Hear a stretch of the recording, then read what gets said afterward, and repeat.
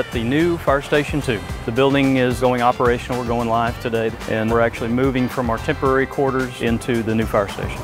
The original fire station was a facility that just no longer met our needs. We basically outgrew it. It was built in the early 80s and we just needed a more modern, larger facility to be able to meet the needs of the community. It was completely demolished and rebuilt the new building on the same site. The building is designed to enhance or expedite flow out of the building so the fire personnel can get on the apparatus and quickly respond to calls. So we've got dorms, workspaces, workout facilities. There's locker rooms with shower facilities and then a day room and a kitchen. It's a much larger facility. The original facility was 2 bays, and depending on how Allen grows and the demographics change, having the 3-bay station, it would allow us flexibility to provide services that are needed in the future. Compared to the old facility, it's an incredible enhancement.